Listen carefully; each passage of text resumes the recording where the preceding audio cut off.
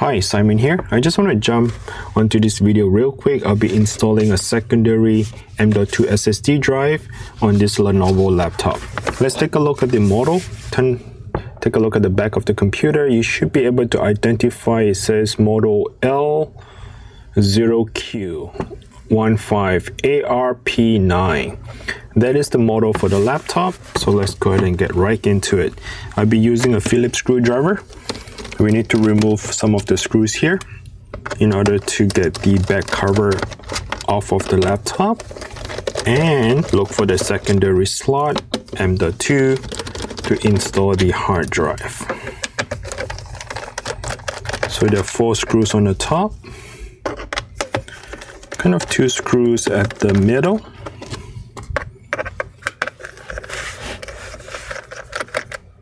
and 4 other screws at the bottom.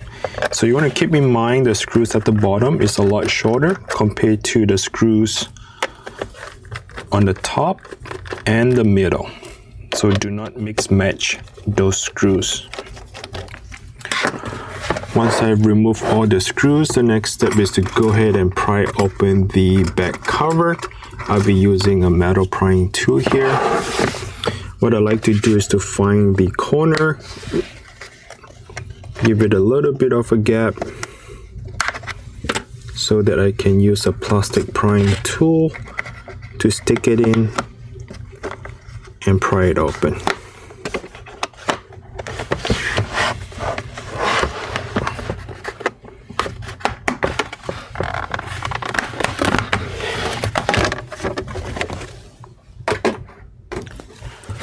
Okay, once the back cover is removed, the next step is to go ahead and install the M.2 on the secondary slot. So they do come with a secondary slot here on the left side of it.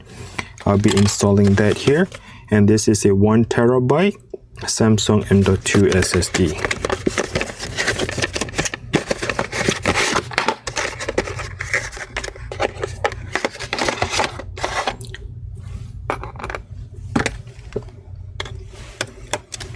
We need a smaller Phillips.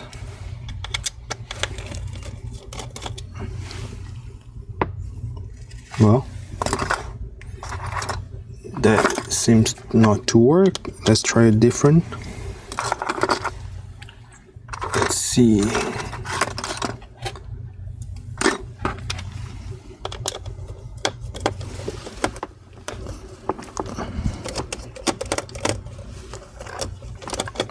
It is still a Phillips screw, but you might want to find the right Phillips for this. It's kind of a bit strange of a Phillips angle. Anyway, this is the M.2 SSD drive, 1 terabyte Samsung. Slide it in at 45-degree angle. Push it down and have the screw back on. Once it's installed, it is not ready to use yet because you still need to initialize the disk and format the disk and name it as a data drive so that the computer can see it. And this is your C drive, meaning that your Windows, your data are still installed in this M.2 drive. Next step is to just close it up. Now I'm going to put the screws in later on, but I just want to jump right into the disk management to initialize the disk and show you the process on how to do that. So let me turn on the computer and I'll come back to finish up the screws, but you get the idea. You should put the screws in, get everything installed correctly before you turn on the computer.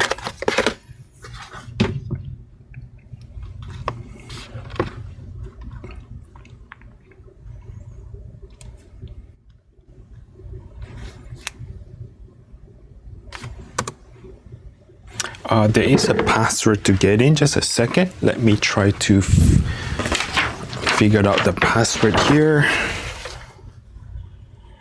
So the password is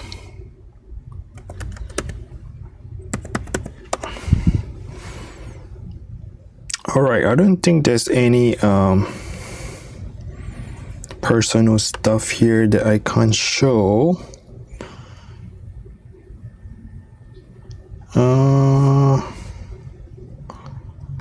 Let me see, just a second. I'm gonna make sure that it doesn't show any other thing else here.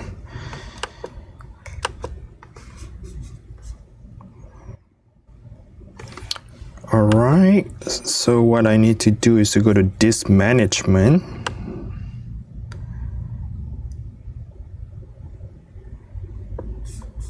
Okay, so here at the Windows bottom right corner,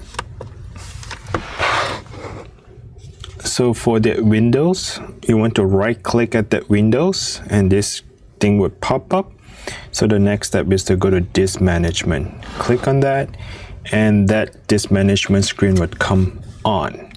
Now if you notice that disk management has disk 1 and disk 2, disk 0 and disk 1. Disk 0, they always start with 0 in computer language, is the C drive, okay?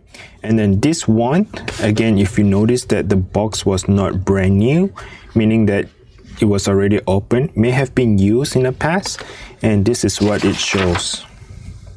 All right, so what I like to do is we can use the CMD. I think this is a bit off a topic. The customer who dropped this M.2 drive, he did not mention that it was brand new, and when I plug it in, it seems like it already has the BitLocker encryption encrypted to the disk, the 1 terabyte. So what I need to do is use a command prompt and format it. So let me try CMD. So what I do is I click on this start and I type CMD, and that is the one that prompt up. Right click that CMD, run as administrator. Click yes. So that is the CMD. The first thing I do is to type this part.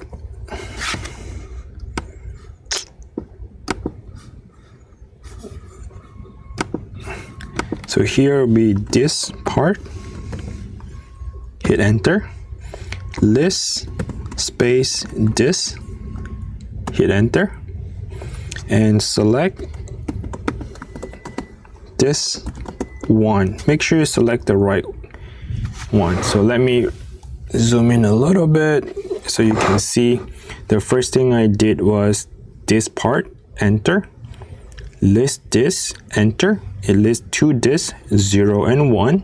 So this is the one that we need to select. So select this one, enter, and type clean, C-L-E-A-N, and enter.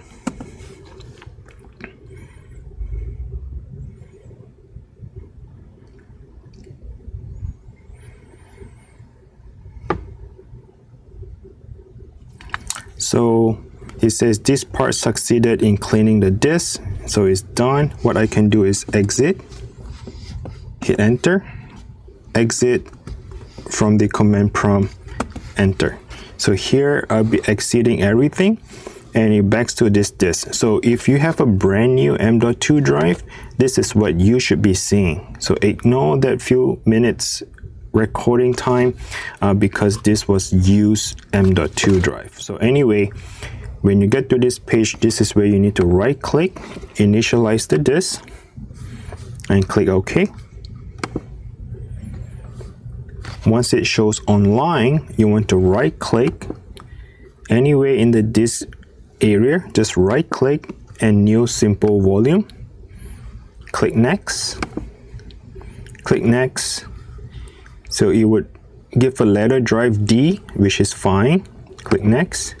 And here, instead of new volume, I would just say data drive or secondary drive or 1 terabyte, whichever you want to name it. I just name it 1 TB. So I name it 1 terabyte drive. So which I know this is the 1 terabyte drive here. Click next and finish. All right, so the 1 terabyte is done, and you can see that the bottom right corner, it'll pop up that little screen that indicates that it is ready to use. Let me just make sure that nothing is shown here. I wanted to, all right, so if I go to this PC, and you can see that the C drive is here and the D drive is there, the one that we just installed. All right, hopefully this is helpful for you. If you do find this video is helpful, please go ahead and smash the like button for me. I really appreciate you for liking the video. And of course, if you have any question, please comment down below. I will read your comments and answer any of the questions. Thanks for watching. Hey, please do not forget to check out the website. Please go to ubergeeks.biz.